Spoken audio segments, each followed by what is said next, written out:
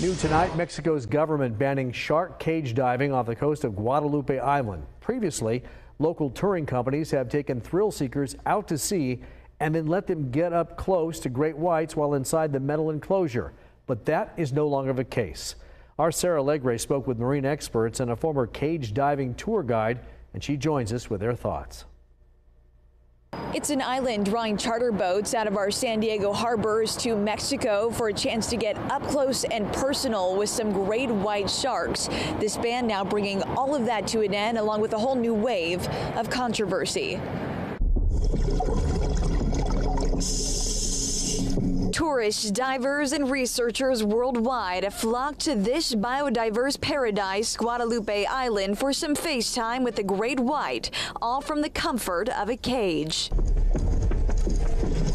The presence of the sharks is just majestic. It has been a second home for San Diego diver and shark expedition guide Manuel Lascano for the past 3 decades, but his time leading tourists in and out of Mexico has come to an end. We are losing a lot of money, and we are losing a lot of people that had these very high expectations for years, to come and see the great whites.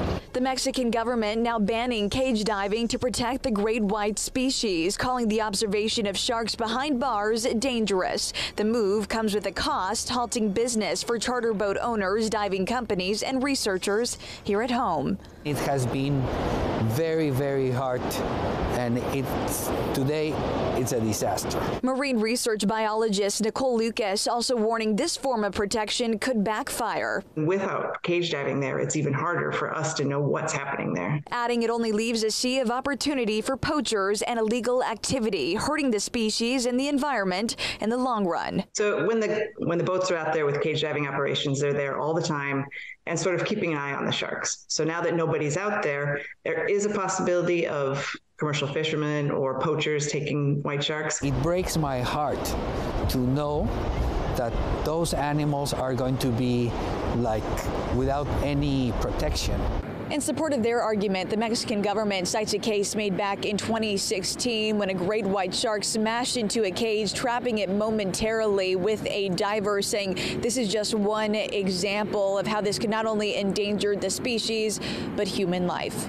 For now, along the Embarcadero, Sarah Alegre, Fox 5 News.